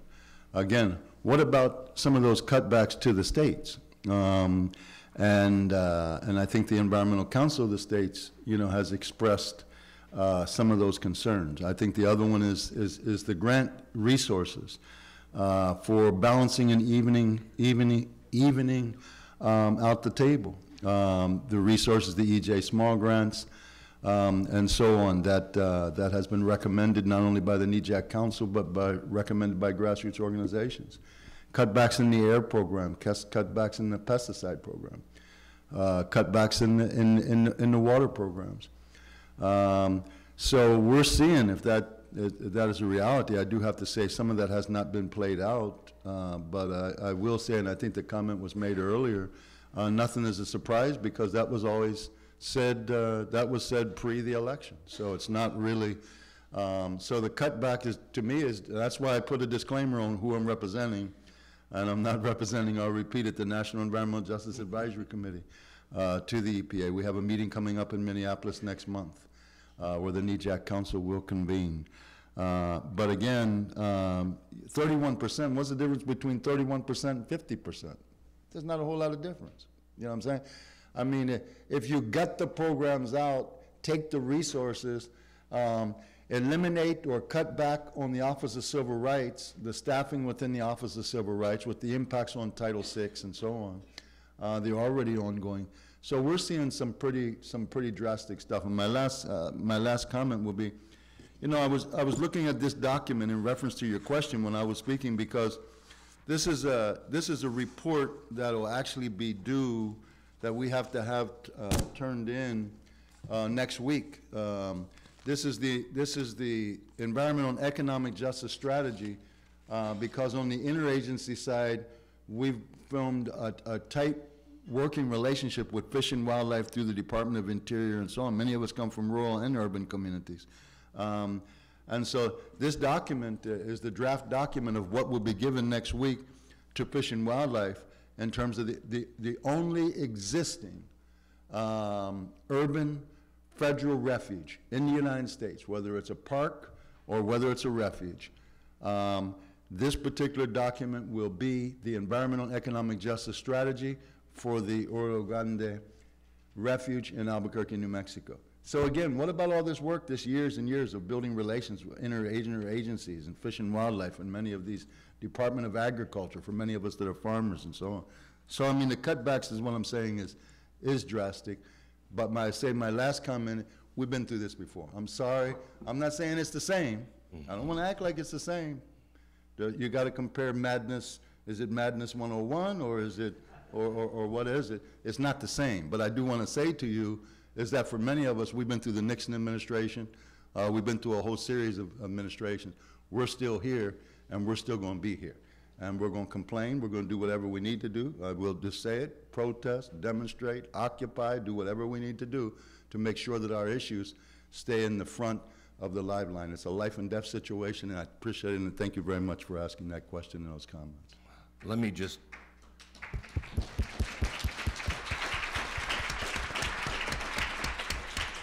piggyback on what Richard has said by saying this too shall pass.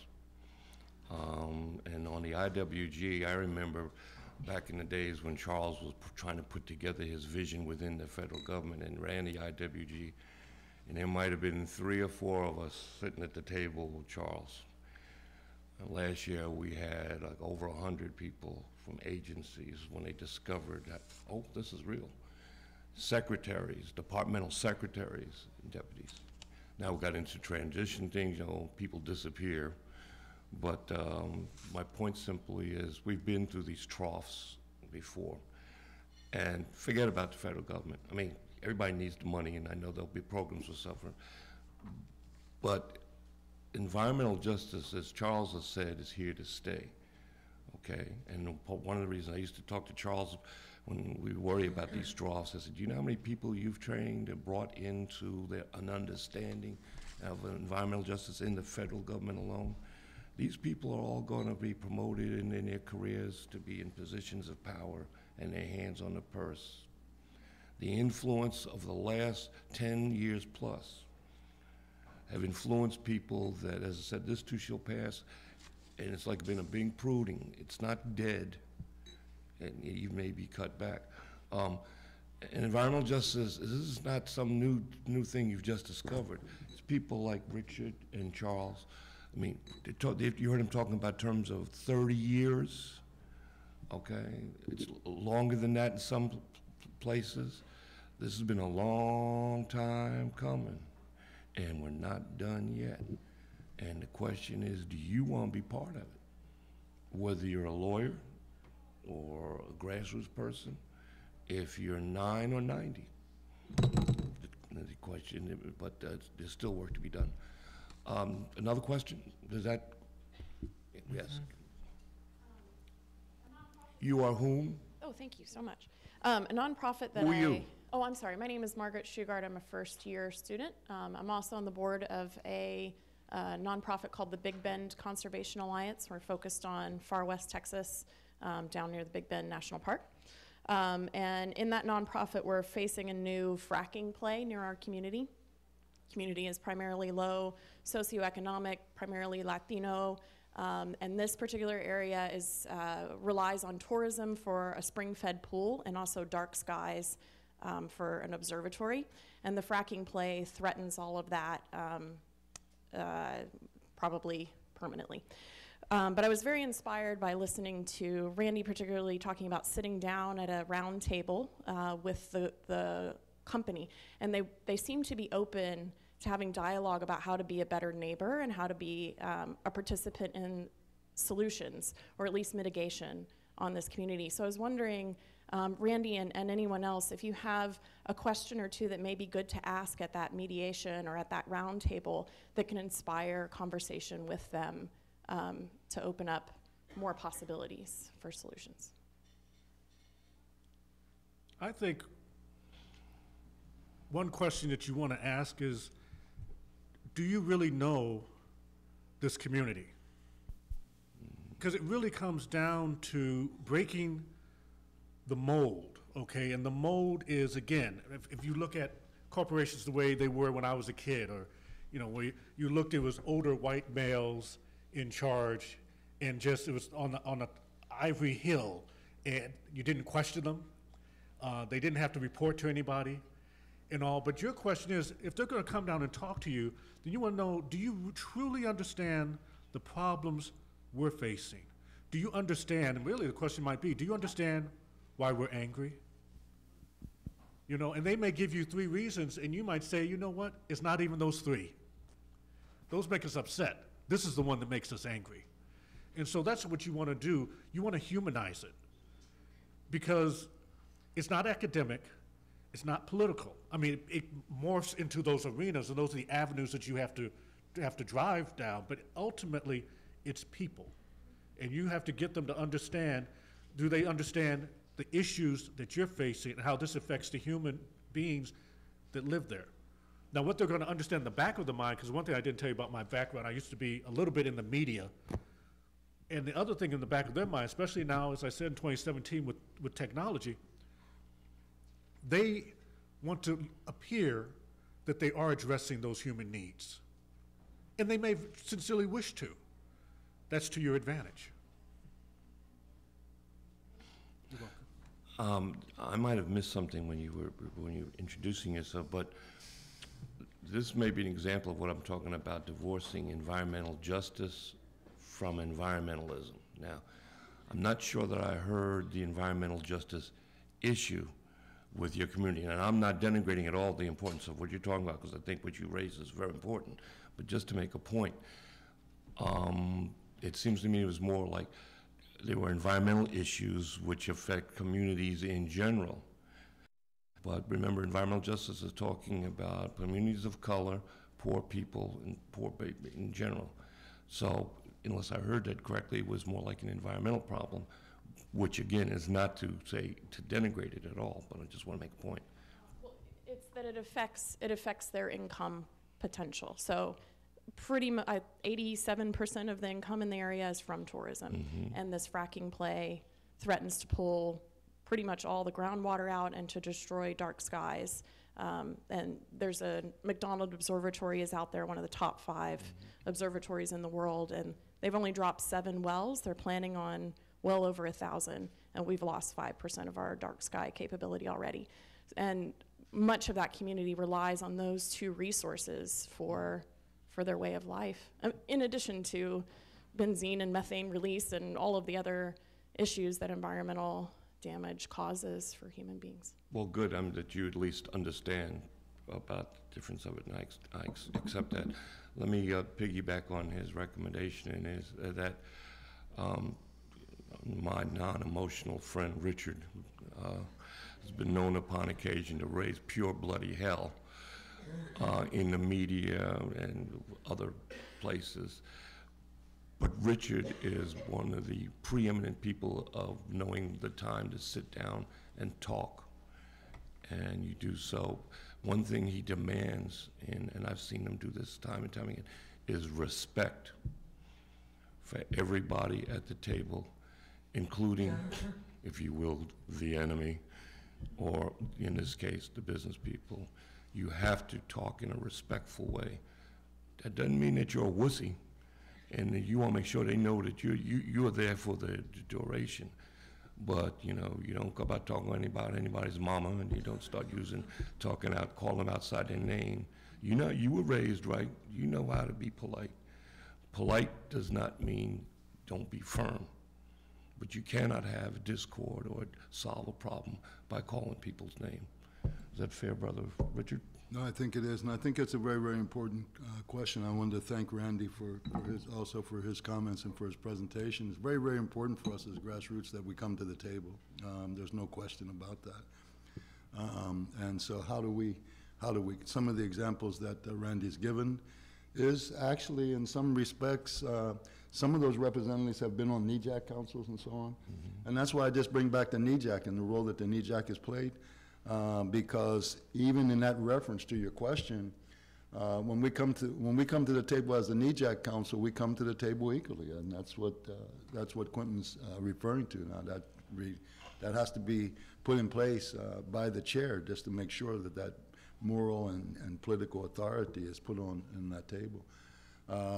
But I'm also one of the mentors to many of our youth, one of the men mentors, and we have women mentors.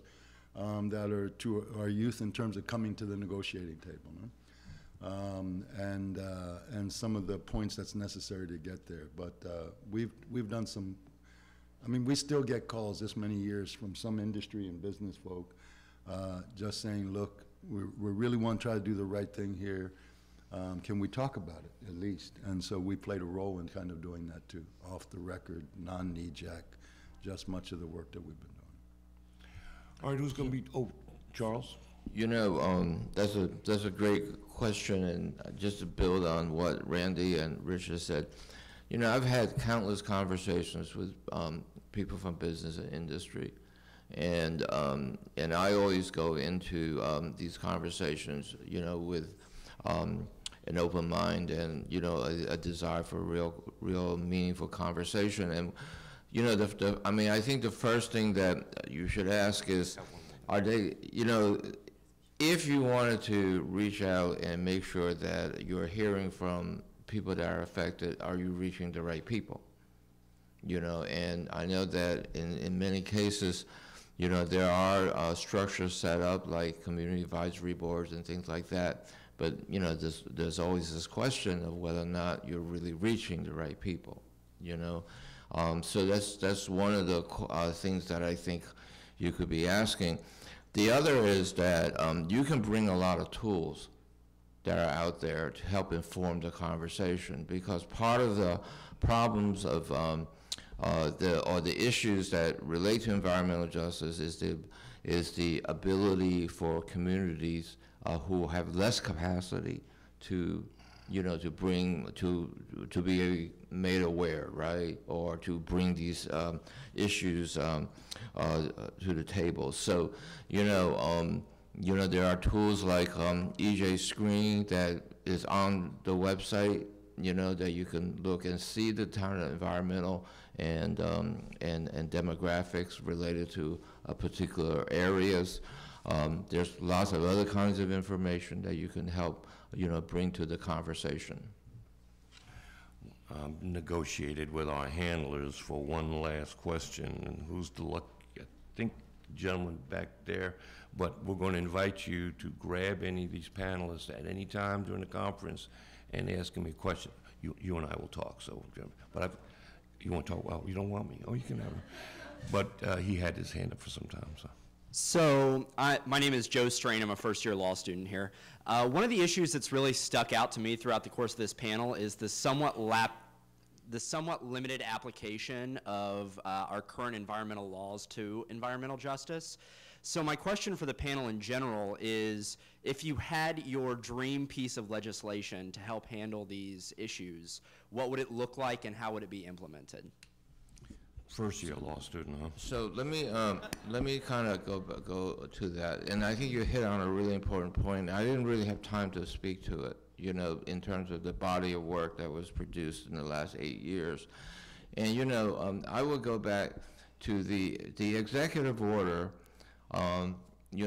Said that there's every federal agency shall identify and address as appropriate disproportionately high and adverse environmental and health effects of this, so on and so forth, right?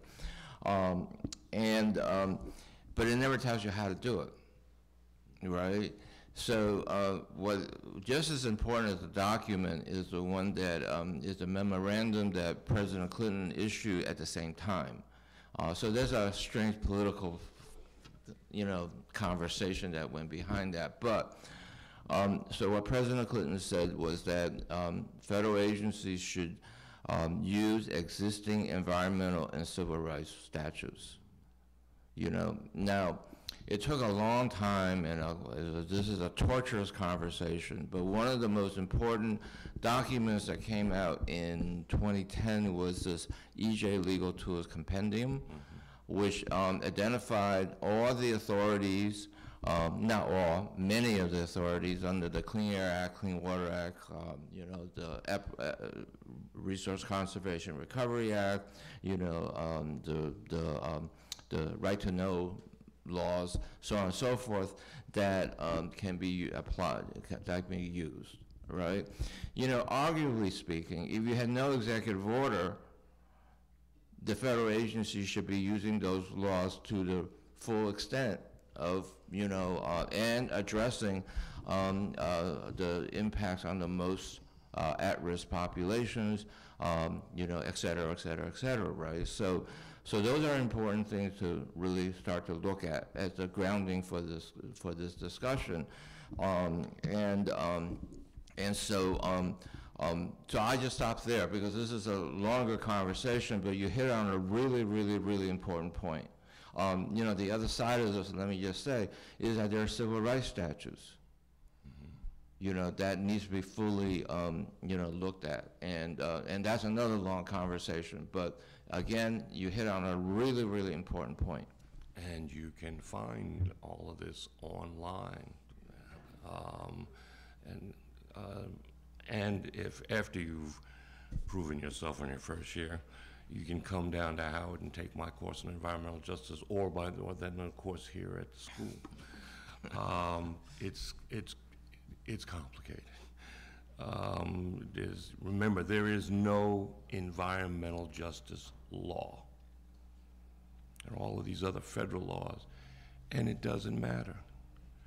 What matters is, do you use what's already there? It's all in the statutes that are available, as Charles was kind of alluding to. Is there the political will to use them accordingly? And that's a whole different conversation. So with that, I want to thank you all for your attention. I thank you for your attendance. I will say there's one particular, all of the sessions this afternoon are absolutely important, and you must see all of them. But there's one, it'll be during the lunch period.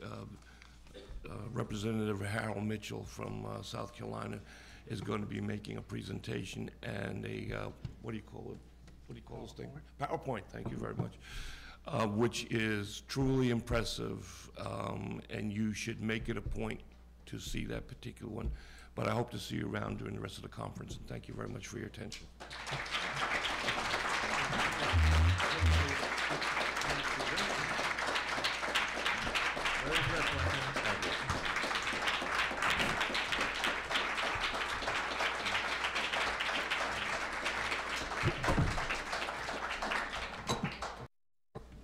Thank you again to our wonderful panelists. I'll invite you to sit back down just so I can give you a few about what is about to happen.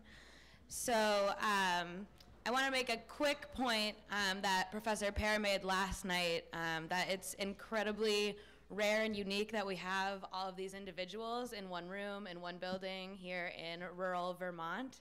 So please take advantage of it. There are a lot of great experts in the room today. So next is our first round of breakout sessions. And I think that our panelists gave us a lot to think about in the background in environmental justice, but now it's time to really come up with the solutions that we want to see implemented. So to do that, we have wonderful student leaders that are going to bring you or lead you to the breakout session rooms. And I'm going to read them in a moment, so get ready with a pen and paper, or if you have one of the sheets, that's fine too. But before I read them, I just want you to know that we are going to give you a few minutes to take a break, use the restroom, grab additional food, and then make your way over to those rooms.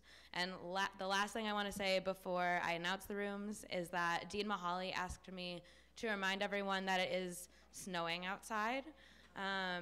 Particularly if you are not from the area, use care when driving, and reach out to those around you if you have concerns about that for how to get around Vermont. So without further ado, here are the rooms for the breakout sessions. The Food, Deserts, and Sustainable Agriculture session is in Oaks 107. And Danny Folds and Renee Smith will lead you there if you want someone to guide you and find it. But there will also be a bunch of students out to help you. So that's Oaks 107. The Puerto Rico, the Flint of the Caribbean, is in Oaks 210. And I don't know if any of our student leaders are in the room because they're preparing, but if you head that way, we'll point you in the right direction. So that's Oaks 210. The Addressing Barriers to Renewable Energy is in Oaks 110. Jack Wadley and Liz Doherty can lead you there. Oaks 110. Women, Families, and Environmental Justice is in the MAP room, also, again, that way. I'll be heading there, so you can follow me. Grassroots Organizing for Environmental Justice is in Oaks 211. All of those rooms are out this way, and you can ask any friendly student to point you in the right direction if you get lost.